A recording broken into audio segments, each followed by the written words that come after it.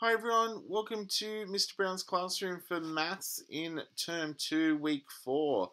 This week we're looking at place value and we're going to continue some of our number knowledge from last week to help us with our place value work this week.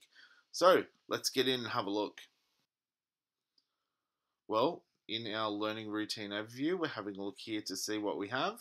We've got some information about place value here, and we've also got a video here that's going to help you. So it's always good to make sure that you watch that video before you start any activities. Then you've got your resources over here, which talk about our answers sheets that are here, as well as our parent guide. Now, our answer sheet is for our mathematicals, and our worksheets here. These are included here in your class notebook or have been attached to your parent email that's been sent out. Also, with your Mathletics this week, you've got some work to do here. Please make sure though you're looking at your class and checking that it's showing up as Class 6Z. I've had a few people talking to us about the fact that their activities aren't showing up, and that's because they're still looking at their student assigned in the Class 6W or whichever class you're in.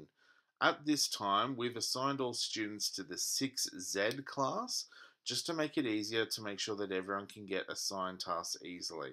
So please make sure that over on the right hand side, I should say, it's a little sign that says 6Z. Please make sure that's showing up. Then in our activities, we've got our integers A and integers B worksheet. So the students are to work through those and complete that. For our activity 2, we're looking at our 2-digit multiplication problems. So making sure that you're going through and completing those, showing good, clear working out, as again, this is one that your teacher will be providing feedback on. Now, something that I have noticed is some people have been including their working out and then just answers depending on what has been included on the parent guide. So please don't just show the answers, the working out for the answers that have working out on the parent guide. You need to show your working out for all questions. That way we can see how you got that answer and how we can assist you with your learning. Very important. So going through those activities, there are 6 problems here for you to work through and show your working out for each of them. Now another one, this is a word problem. How many cupcakes does he have altogether? It's important not just to show a mathematical equation, also provide a sentence answer. So in this one, once I've calculated how many cupcakes he has altogether, I might create a sentence that says he has X amount of cupcakes altogether.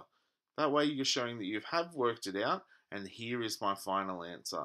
Just makes things quite clear and easy to mark. Then in our mathmentals, we've got our mathmentals for each day, just like normal, and going through and answering those. You can do that on your sheet or print them out and do them at home, whichever works easier for you. Well, that's it for maths in week 4 and our place value. We hope that you're all staying safe and keeping well. Looking forward to seeing you back in the classroom soon. Bye for now.